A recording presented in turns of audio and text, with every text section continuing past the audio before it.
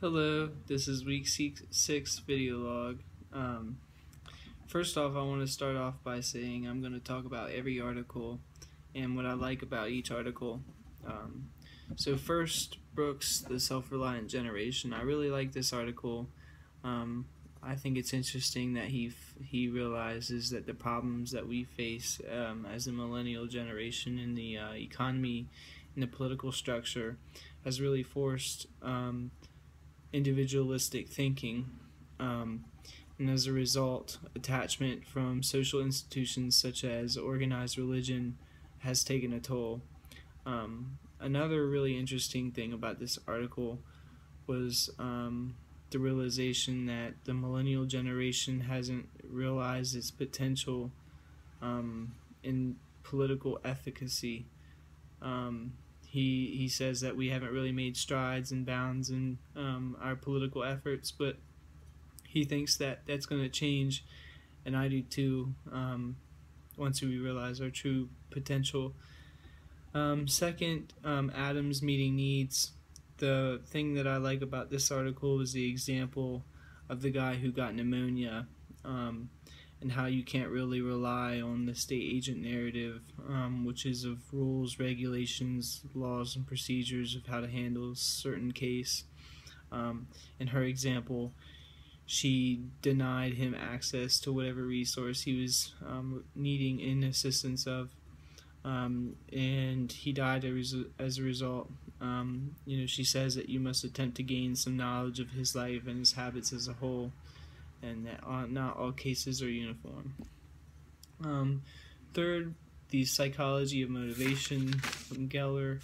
What I really liked about this was the recognition that we need to shift from trying to find one root cause, and we need to consider the environment, behavior, and individual person when trying to figure out what cause somebody to do a certain action.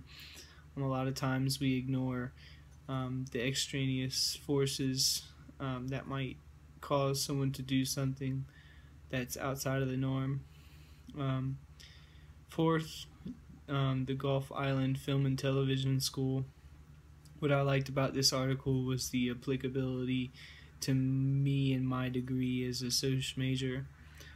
For instance, the non-traditional way of educating focuses on the collaboration, communication, and collective problem-solving skills that they're really seeking. And I think that that's something that, as a social major, you're really developing as compared to other degrees. And lastly is Appiah Experiments in Ethics.